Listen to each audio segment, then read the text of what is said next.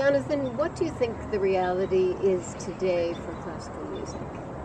I think the reality is good, and the reality is challenging.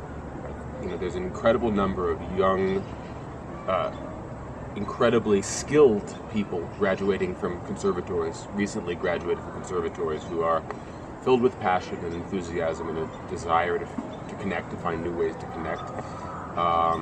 I think it's not easy to know what the place for all of them will ultimately be, and I think the world is changing. There's more and more stimulus, more and more competition for people's attention, and I think we're at a point where we have to be very proactive and also at the same time very careful about how to reach people, how to preserve the art form, keep it enriching in the ways that it's always been enriching, but at the same time be creative.